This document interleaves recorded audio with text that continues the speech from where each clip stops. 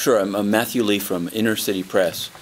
First, I mean, I guess for the people thinking about this instrument, I wanted to know how you would, define journalists, whether it includes, online journalists, bloggers. I know actually in Syria there have been some state media, that people consider almost propagandists, but they've also been killed by some armed groups. And so I wonder, I mean, are you equally as concerned about you have a range of journalists. It seems like people are targeted based on the content of their coverage, but some of NATO bombed the Libyan state TV, and there seem to be the UN. Many of the proponents of the Security Council resolutions didn't seem that concerned about it. But I wonder where on the range of the things that I've laid out, where are these things considered journalists, and would they be subject to protection? And then I just have one for the Somali journalists, if you don't mind. I have one question. Whether you think that Mahiga, the Augustine Mahiga, and the whole UN presence in Somalia, has it done enough on the issue of protection of journalists in terms of speaking out and in terms of sort of trying to make it a priority there? Thanks a lot.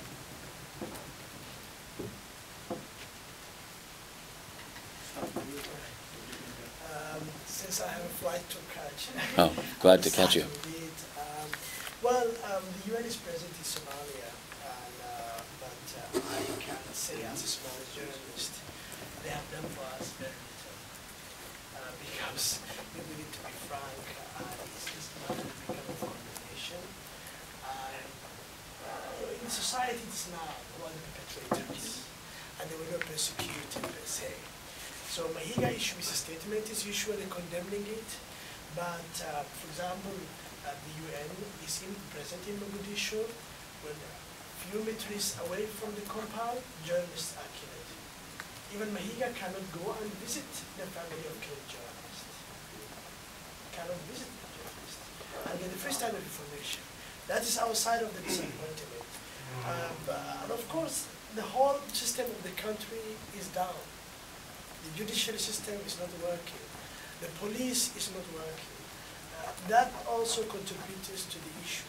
But also our need is, okay, since an outsider, an international person that is watching what is happening in the country, please document this, put the facts right, so that tomorrow, when one day justice will come, and then instead of he said, she said of the Somalis, then an international observer has recorded these violations, gruesome violations.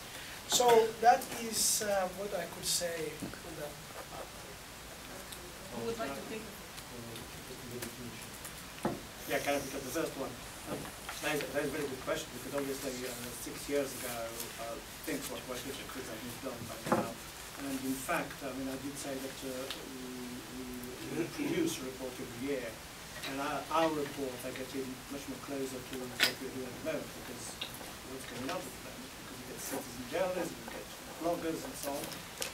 But I also said that we represent journalist organizations, journalists themselves, and they're still not a very clear view about bloggers among the journalists themselves. There's a big chunk of our membership who don't accept, our journalists. So that is the first point.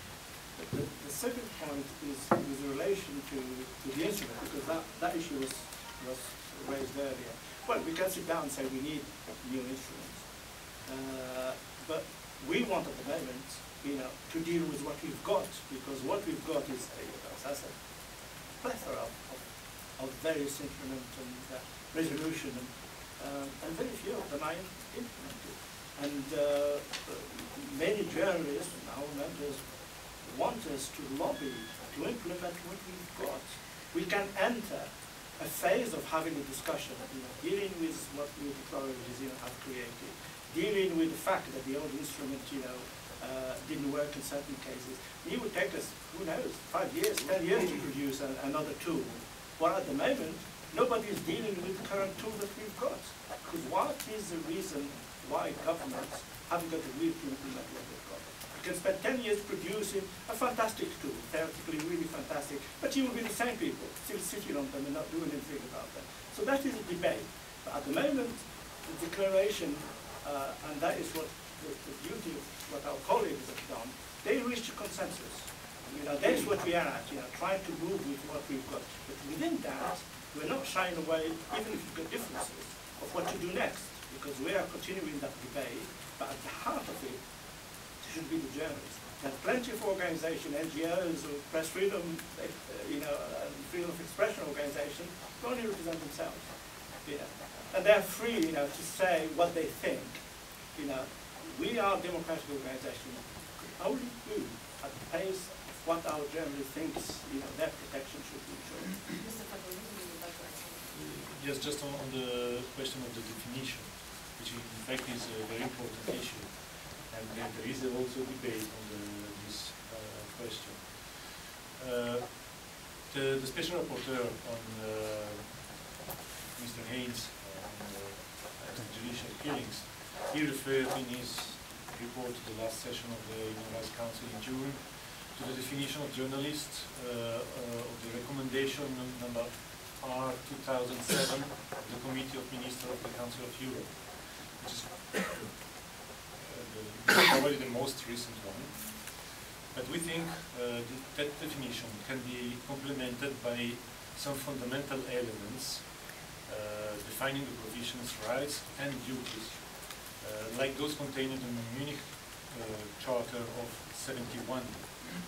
Now, this is quite old one, it has 40 years, and maybe due to the evolution of the technological means, maybe this charter can be upgraded today. But of course, we have to think also to include in this protection all those who provide information in situations of crisis. We have time for one more question.